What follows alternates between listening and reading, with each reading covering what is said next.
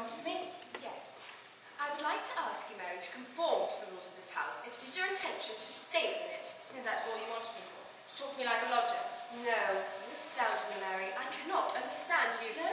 That one of your such liberal tastes should sink so low as to associate with the man who is to be the father of an imbecile girl's child. What? What did you say? You've heard me. And you expect me to believe you? No. All of Tyneside could believe it, but not you, Mary. You are obsessed with a man whose licentiousness has driven him to take a poor imbecile.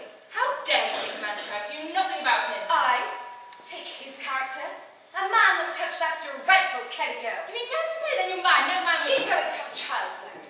And surely you don't believe it's the Immaculate Conception. And just to keep you fully informed, he's likely to lose his job as a gaffer too. Even dockers have morals. I should hope so, since I'm the second one in the family to take on a dock worker.